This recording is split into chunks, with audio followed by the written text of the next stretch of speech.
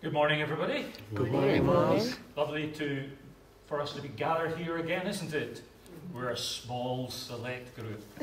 Somebody was saying yesterday when we gathered for prayer, which I thought was amazing, was, look, Jesus could do wonders through 12 folk. What can he do through the 20-odd folk who gather here most Sundays? So let's be encouraged by that. It's quality, not quantity, as they say in business life. Welcome to Mo. We thank Mo, don't we, as well as the rest of the Grace Bunch, for their faithful service and support of us over these months. Mo, it's great that you're willing to commit so much time to us, and we look forward to hearing what God's put on your heart.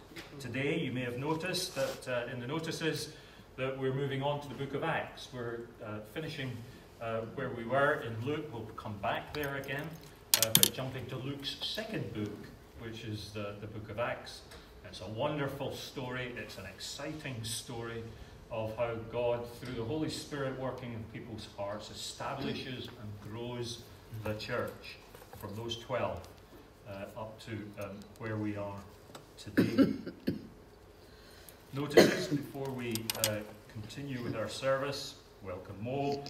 Unfortunately for you, you've got me next week, where I continue with the rest of Acts chapter 1, and then after that it's Graham Albans again, who you'll remember. He was here a month or so ago, and he'll be jumping into Acts 2.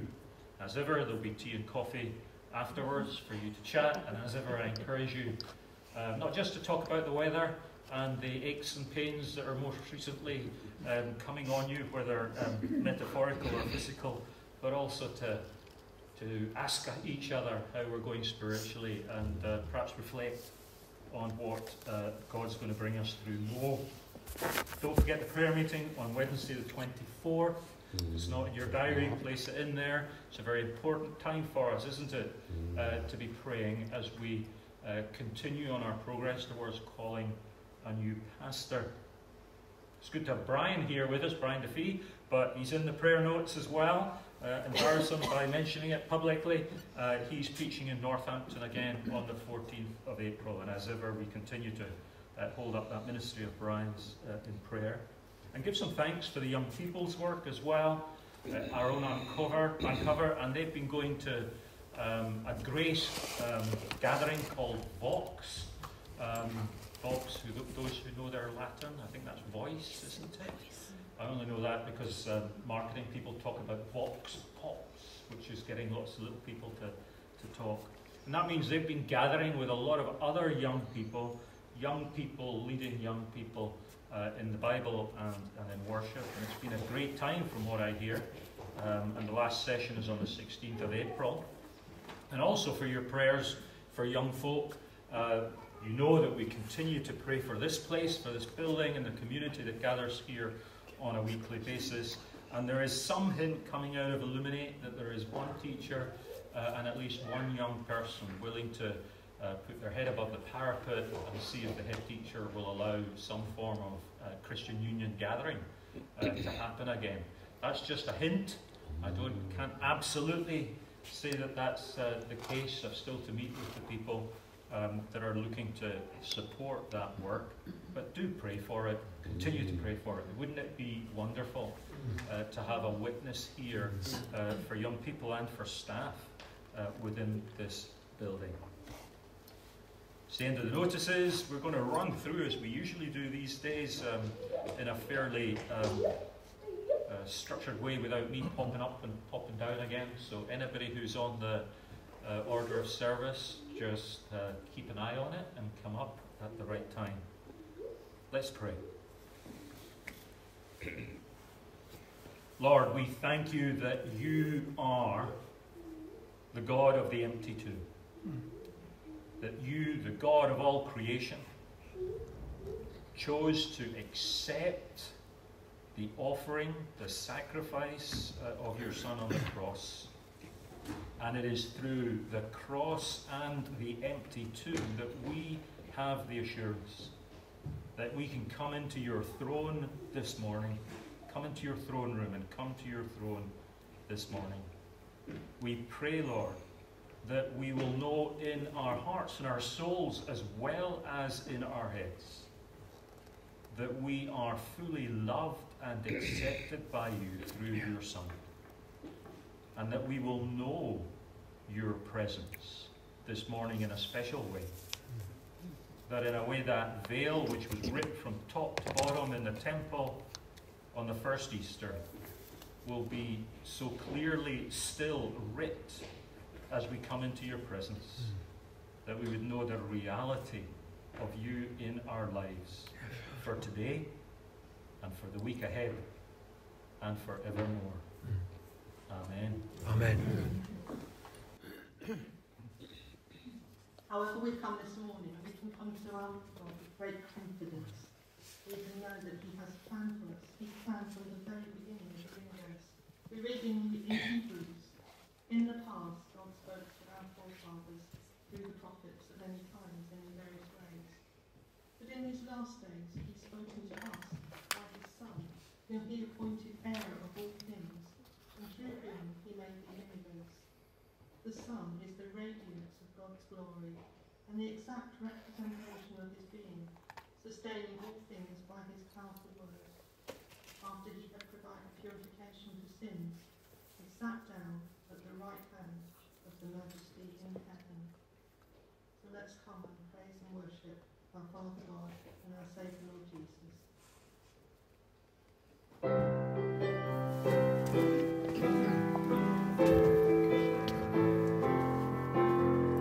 God be the glory, great things he has done.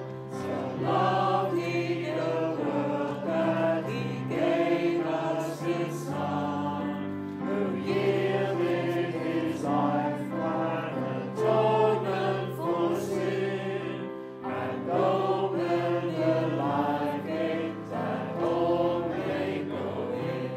Praise the Lord, praise the Lord, let the earth hear his voice.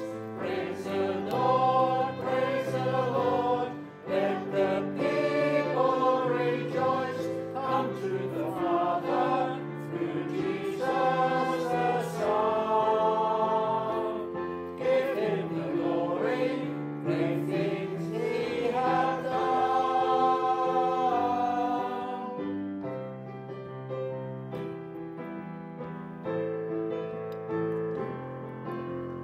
Perfect redemption, the purchase of blood, to every believer the promise of God.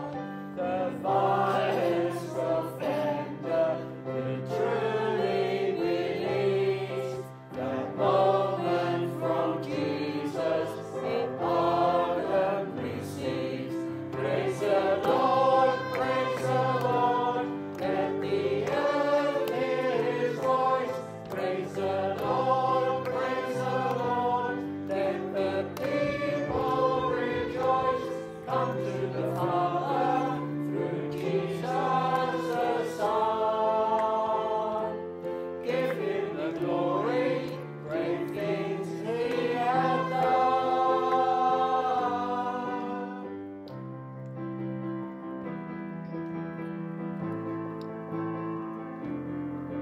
Great things he has told us, great things he has done, and great are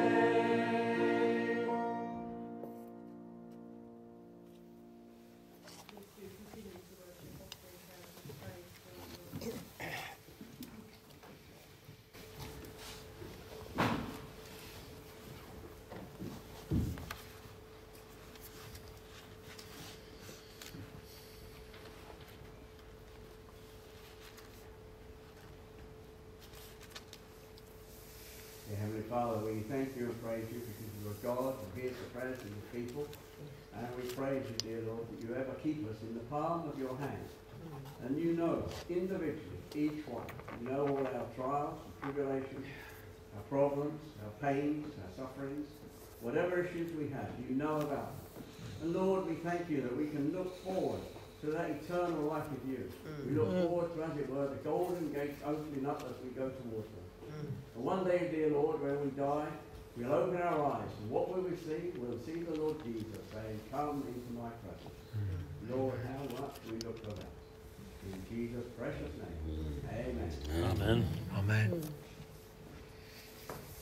Father, we've just celebrated the risen Christ a week ago, and we thank you for that great expectation that we have, that as he promised, all those who believe in me shall not perish, but have everlasting life. Lord, we thank you that that commenced the moment that we gave our lives to you. We thank you that already we are enjoying a close fellowship with you and close fellowship with our other brothers and sisters who believe in you. We thank you that we don't have to wait, that now we are already walking with you. We're already communing with you. Through the Holy Spirit, we are encouraged by you, and you intercede for us. Lord, thank you. Thank you for your love to such broken sinners as we. We thank you that as a close walk with you, we will grow stronger and stronger in our faith, stronger and stronger to witness for you. In Jesus' name, amen. Amen.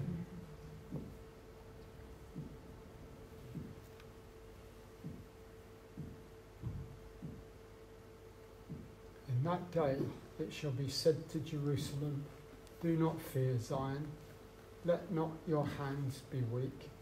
The Lord your God is in your midst. The Mighty One will save. He will rejoice over you with gladness. He will quiet you with his love, and he will rejoice over you with singing." Lord, what an amazing picture that is, that what you will do. And we look forward to those days, Father. In Jesus' name. Amen. Amen. Lord, we thank you in the words of that last song, that living you loved us, dying you saved us, buried you carried our sins far away, rising you justified, freely forever. One day you're coming, oh glorious day. Thank you, Lord, for those true words from that old hymn. But true. We just thank you, Lord, for all the things that you went through for us in order to bring us that day to you and to bring you back that glorious day when we all see you, those that believe and those that don't. Everyone will have to stand before you one day, Lord. And we just thank you that you have saved us by what you did on the cross. In Jesus' name, amen. Amen.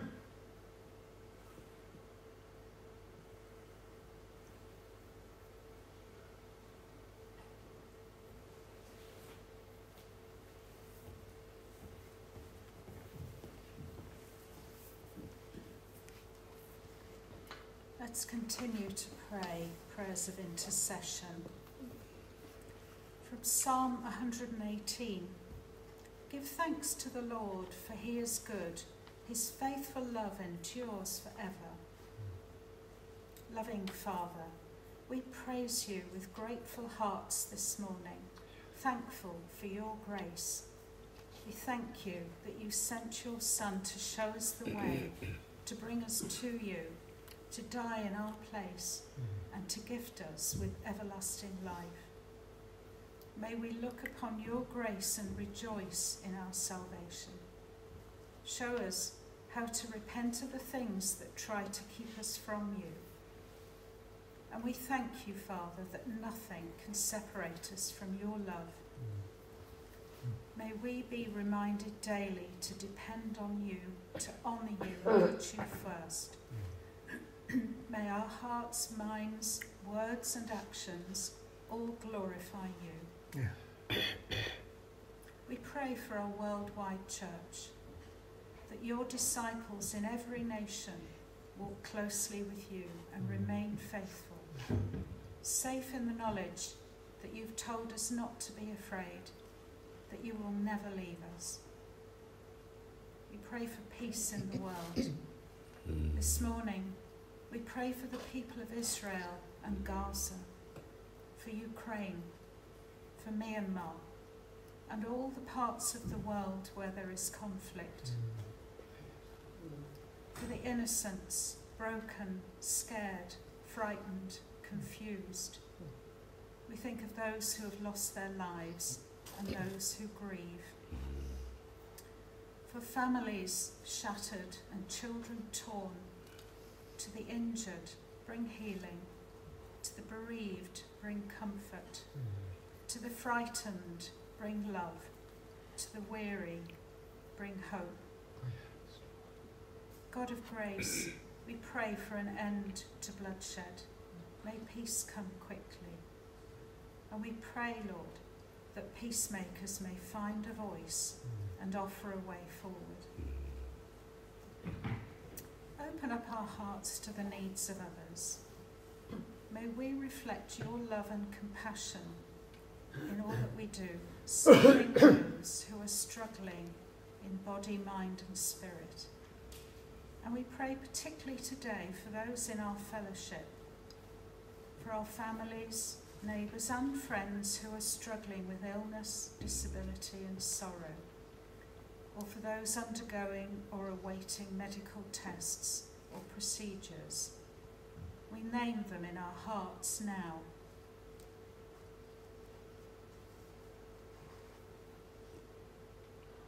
We ask for your comfort upon them. And we ask, Lord, that those known to us who do not know you, in our families, friends and communities, that they be impacted by the way we lead our lives so that they are drawn to you. We continue to pray for the residents of the Sharnbrook Hotel as they seek a peaceful life here in the UK. Yeah. We ask, Lord, for them to know your loving hand upon them. We pray for our dear brother Brian Defeat and his preaching ministry, Lord. We pray for Judy as well, Lord. We thank you for our young people and children. Please bless them and keep them, dear Lord. For Uncover, the group have enjoyed being part of a larger group at Grace Church.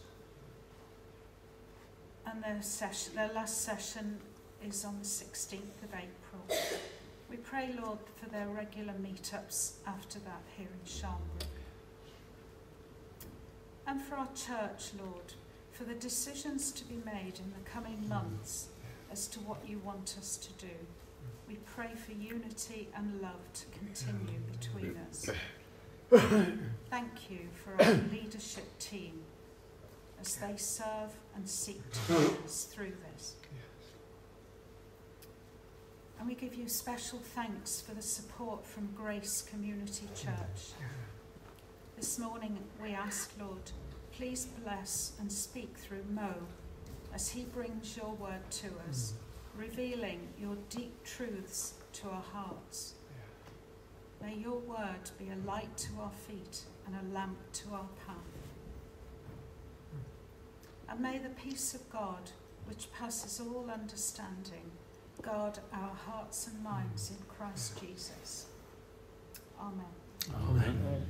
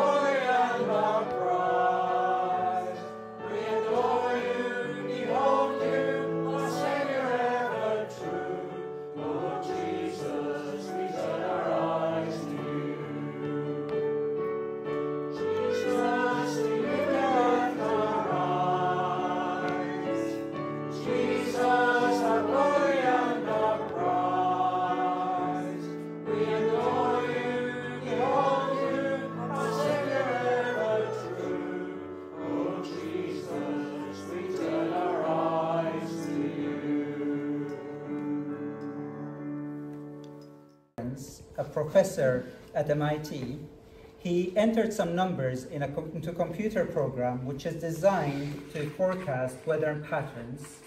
He left his office to get a cup of coffee, And when he came back, he saw results that proved to transform the course of science. The computer model was based on 12 variables and includes stuff like temperature, wind speed, and so on.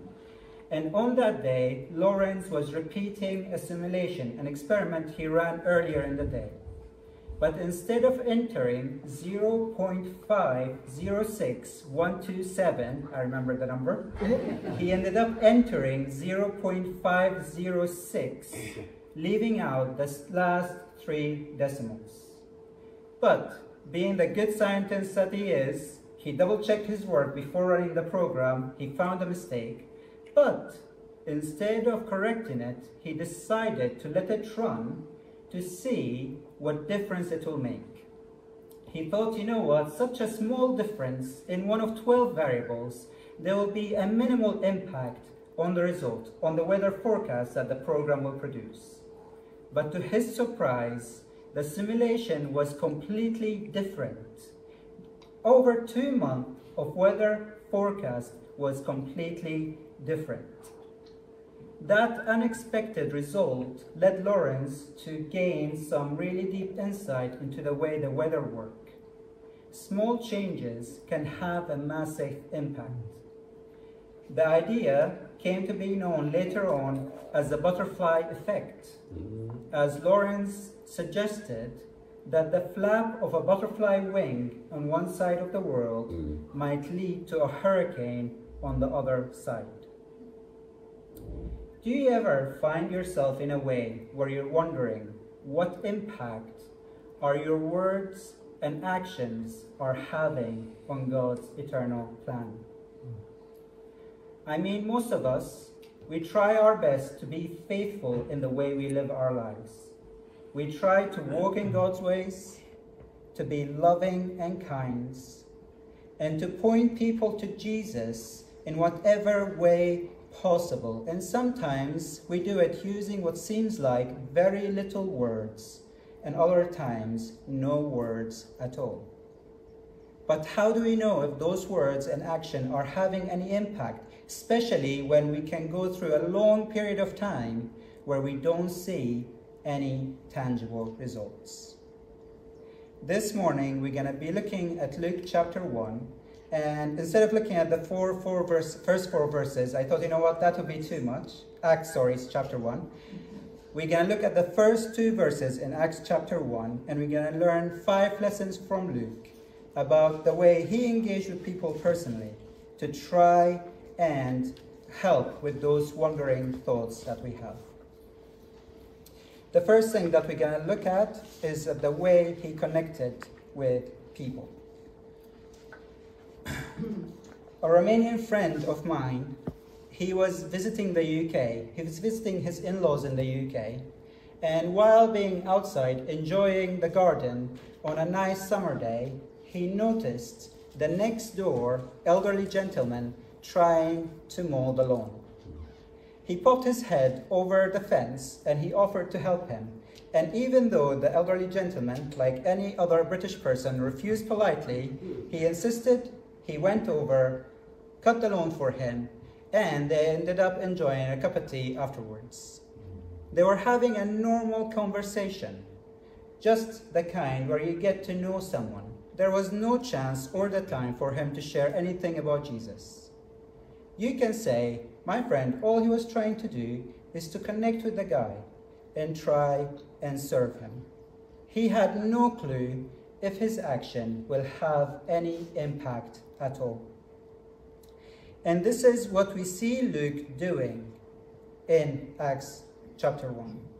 Verse 1, in my former book, Theophilus, I wrote about all that Jesus began to do and teach. Sometimes, I think we're used to reading books in the Bible and we forget why the writer wrote them.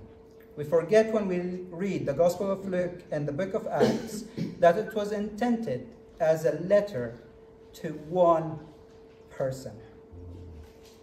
God laid on Luke's heart to write a book, or according to other translations, an account to this person called Theophilus, so that Theophilus will be sure about the things that he was taught. You see, Luke wasn't waiting for the church programs or the actions of the professionals to define for him how to engage with people. No, Luke used a simple personal act, the personal act of writing a letter. Yes, it was a lengthy letter, but a letter nevertheless to reach one person, to connect with one person, to impact one person. We know from the book of Acts that Luke spent a long time traveling with Paul during his missionary journeys. But we don't see him standing behind Paul, thinking only the great evangelists are the people who can impact the people. No, he was trying to do his bit to connect with people, even if it was one person, to make a difference in their lives. Do we feel that that is us this morning? Or are we more imprisoned within frustrations and we blame our pastors and church programs for the lack of evangelism, for the lack of engagement with the community around us, with the people around us? Friends, all it takes is a personal act, one person trying to connect with another person.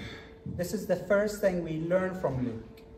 And the second thing we learn is that small actions matter.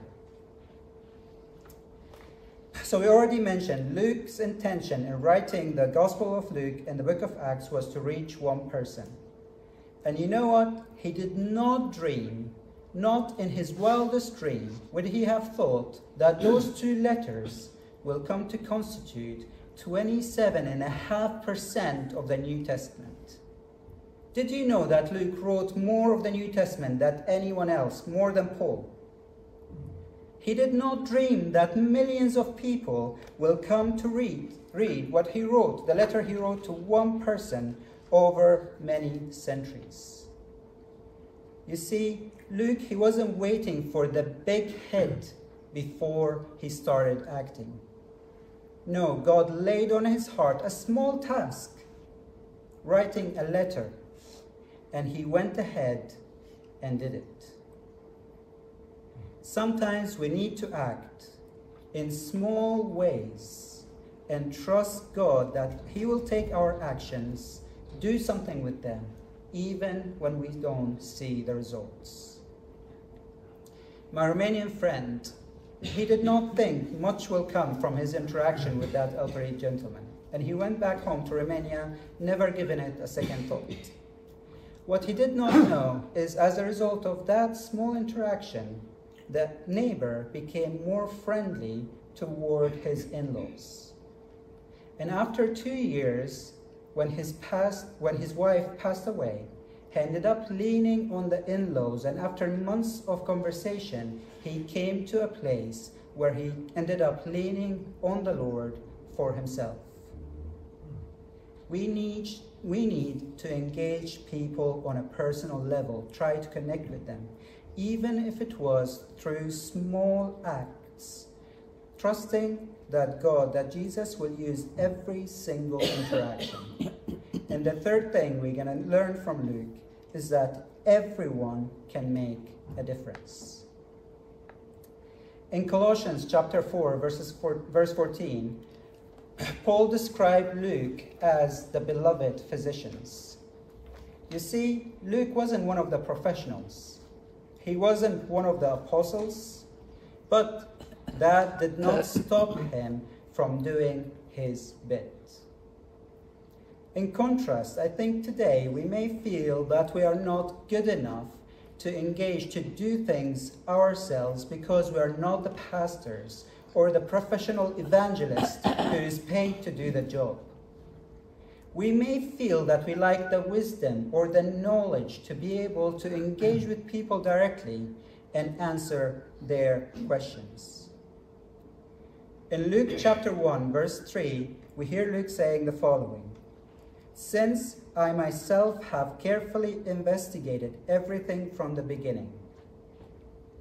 You see, Luke spent time, even before intending to write to Theophilus, asking questions, talking to people, learning, wanting to know more so he will get to know Jesus better. And then he used that knowledge that he gained through his life to influence someone, to influence one person in this case. Many of us have been in church for many years. Many of us already built a picture of who Jesus is and what he came to do. We certainly don't have all the answers. And you know what? Nobody does. The pastor who stands here thinking he can tell you everything about every single verse, they don't. The theology professor who think they can argue about any theological topic and they never think they're wrong, they don't have all the knowledge. No, we can use whatever knowledge God has given us, or whatever skills God has given us. Even small skills like cutting the lawn, making someone who's lonely a cup of tea and having a chat with them, inviting someone over for dinner, anything like Luke, no matter what it is, no matter what kind of non-church background we have, to be able to connect with people through small words and small acts. Regardless of who we are, we can try and impact people's lives. And the fourth thing we're going to see is we need to be open and vulnerable. A week after starting a new job, I was traveling with my manager to visit a warehouse in Birmingham. We just got into a conversation where I started comparing the traffic on the M1 to the traffic I saw around Damascus growing up. He started asking questions. If I had a family back in Damascus, I said yes. If I knew anyone before coming to the UK, I answered no. And then he asked about what brought me to the UK. Now, I knew the guy for less than a week. He was my manager. Certainly he can make my life miserable at work if he didn't like any of the God stuff. I had a choice, either to shy away or be open, vulnerable, and share with him. So we spent the next hour in the car where I shared with him how I came to become a Christian and how the Lord carried me through my journey as I came to the UK to seek an asylum. The poor guy, he was driving, we were on the M1. Unless he jumped out of the car and rolled down the M1, he had no choice but to listen. You see, Luke did not only include the result of his research in his letter. No, he describes real-time events that he experienced while traveling with Paul in Acts. He uses the pronoun we when he recounts his travels with Paul and his companions in Acts chapter 16, 20, 21, 27, 28. Many stories that he experienced in real life. He just shares it with Theophilus. Sometimes all it takes is to talk about our lives, about what we've been through, about what God carried us through. And if there is an opportunity to share about his faithfulness and goodness towards us. A friend of mine, he went through a really broken experience and he ended up feeling lost, wondering how could he testify about God being good to his colleagues because they saw what he's been through.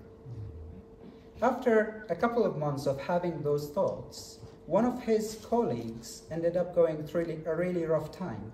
And knowing what he went through, knowing what my friend went through, opened the place for them to sit down, have a conversation, and share experiences.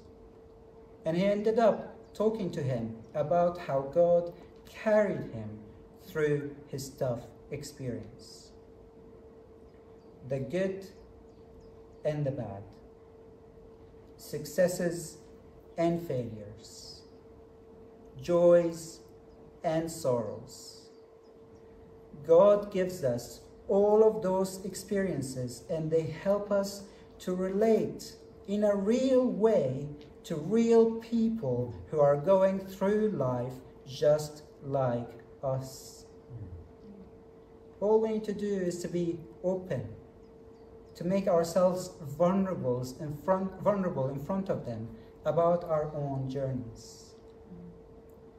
We need to be all about people in whatever way possible, all of us sharing our lives. And the fifth and final thing, we need to do it all while trusting God to act. Look with me at verses 1 and 2 in chapter 1 again. In my former book, Theophilus, I wrote about all that Jesus began to do and to teach until the day he was taken up to heaven, after giving instructions through the Holy Spirit to the apostles he had chosen. All that Jesus began to do and teach until the day he was taken up to heaven. Not everything done by Jesus in the past. Jesus started the work of the kingdom of God while he was here on earth in his physical body, but the work did not stop when he became absent from this earth in his physical body. No, his work continues through the people he has chosen by the work of his Holy Spirit. You can say the Gospel of Luke describes the works of Jesus while he was here on earth, while the book of Acts describes the works of Jesus from his heavenly throne. Instead of calling the book the Acts of the Apostles, the book should be called the Acts of the Risen King. And you know what? You will have the privilege of seeing over the coming weeks, as you look at the book of Acts, how Jesus works through his people, in his people and through them, to impact the lives of everyone around them. You're going to have the privilege of seeing how the people of God responded in trust in Jesus' instructions, how they carried out his mission, and how they did their bit. And the exciting part, they weren't working on their own. Jesus was working with them by his Holy Spirit, and they completely dependent on him. Isn't this exciting news for us this morning? Jesus is not done working. And he works when we try to connect with people around us in whatever way, no matter how small the action or the word that we share is. He works regardless of what jobs we have. Pastor, painter, housewife, retired, it is all his work. The real professional, the one who is more professional at this work than anyone else, is working through our action. And all we need to do is trust him. That's it. Like Luke did, like the apostles did, and like the people around him did, as you will hear about as you go through the book of Acts. I don't know if I'm brave or foolish trying to talk about John Bunyan in Bedford, but let's give it a go. So John Bunyan, he describes in The Grace Abounding to the Chief of Sinners the agonies he experienced before becoming a Christian. He says the following: a whole flood of blasphemies, both against God, Christ, and the Scriptures were poured upon my soul, my great confusion and astonishment. My heart was at a time exceedingly hard. If I would have been given £1,000 for a tear, I could not shed one. I feared that this wicked sin of mine might be the sin unpardonable. He was in a place where he had no peace and no assurance. And then comes what seems to be a decisive moment in his journey, when, by a total accident, he hears a conversation between a group of few poor women who was basically just minding their business. One day, as I was passing into the field, this sentence fell upon my soul. Thy righteousness is in heaven. And I saw with the eyes of my soul Jesus Christ at God's right hand. There, I say, was my righteousness, so that whatever I was, or whatever I was doing, God could not say of me, he lacks my righteousness, for that was just before him. I also saw, moreover, that it was not my good frame of heart that made my righteousness better, nor my bad frame that made my righteousness worse. For my righteousness was Jesus Christ himself, the same yesterday, today, and forever. Now did my chains fall off my legs indeed.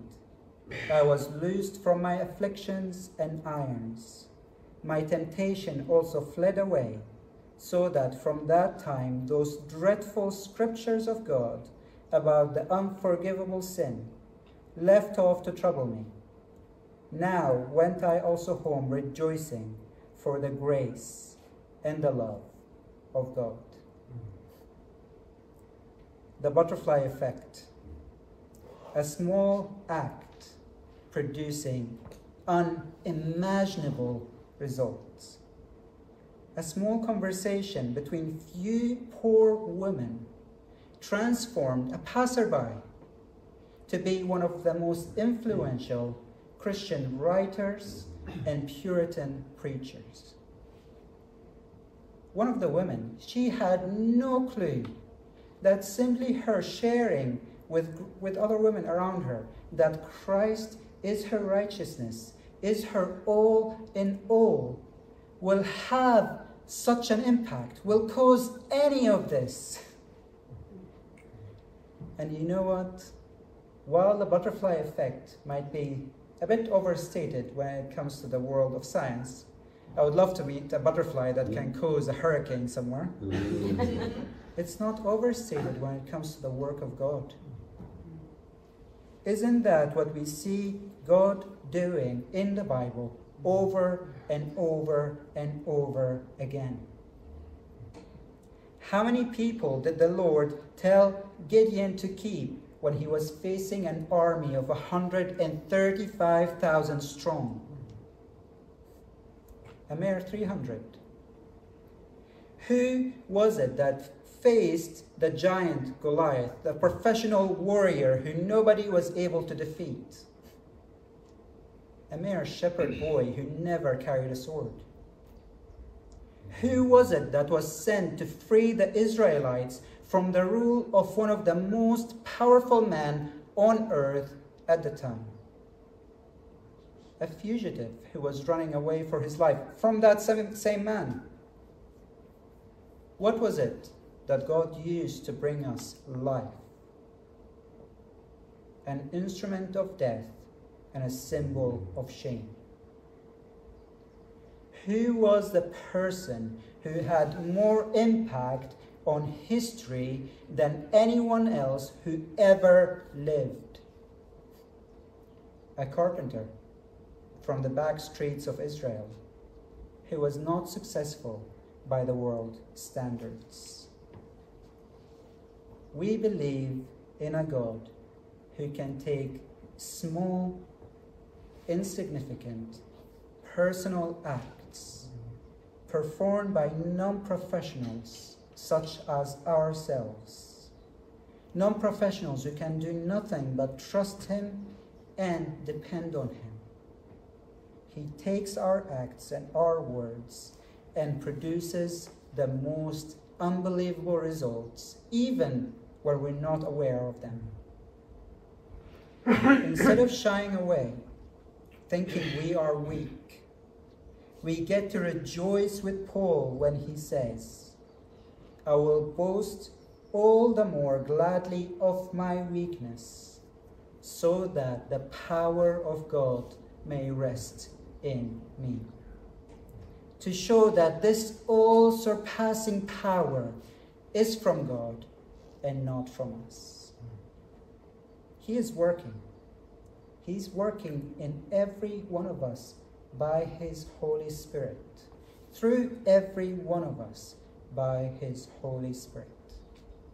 And the question for us this morning, are we going to trust him, depend on him, and simply do our bit? Why don't we take a few moments of quiet as the band join us before we stand and sing together.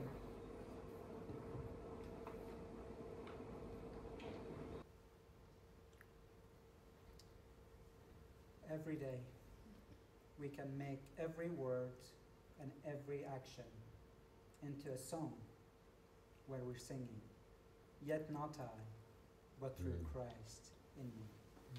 Please join me as we stand and start singing that now.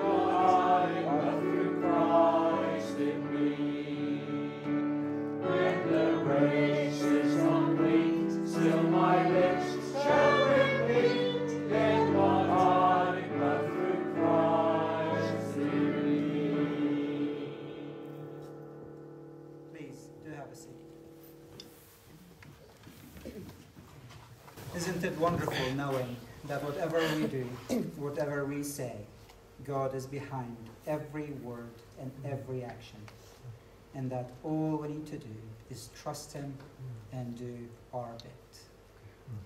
Why don't we finish our time together with a word of prayer?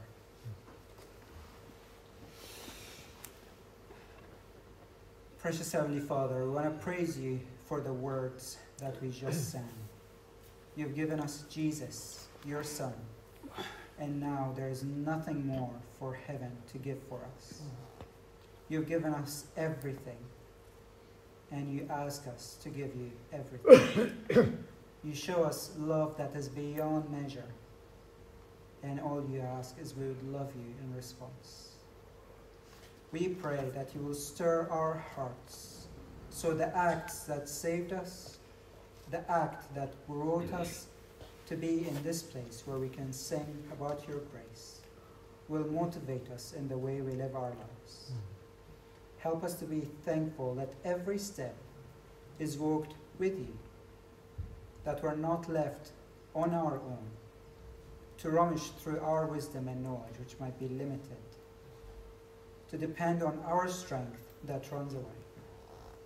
But no, You work by Your Spirit in us and through us, so that whatever poor knowledge we have, You make it into a life-saving medicine for someone.